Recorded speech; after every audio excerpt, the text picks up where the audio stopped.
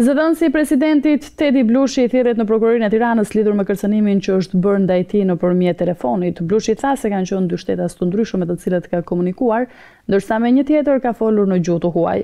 Ai deklaroi se i është vënë në dispozicion gjithçka prokurorisë. Zëdhënësi i Presidentit të Republikës Tedi Blushi ka folur për mediat pas dëshmisë në Prokurori lidhur me shantazhin që pretendon se është bërë ndaj tij në 21 nëntor për shkak të një postimi në rrjetin social Facebook. Blushi tha se kanë qenë dy shtetas të ndryshëm me të cilën ka komunikuar në shqip dhe në një gjuhë tjetër të huaj. Nuk ka preferuar të jap detaje, por ai deklaroi se ka vënë në dispozicion gjithçka prokurorisë.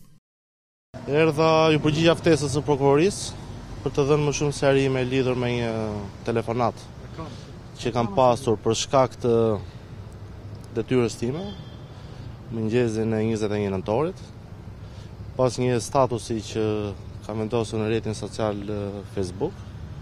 Kam pat një telefonat për të cilën nuk dua të flas tani, por kam dhënë besoj të gjithë sqarimet e duhura dhe të nevojshme pranë organit të akuzës.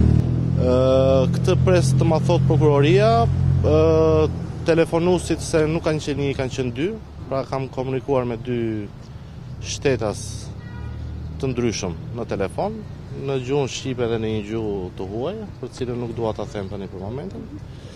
Dhe më është kërkuar që të ndryshoj qëndrimin tim publik, sigurisht për shkak të detyrës, dhe për të gjitha këto sqarime unë kam vënë sot në dieni organin e akuzës, cilin besoj se do ta zbardhë çështje shumë shpejt.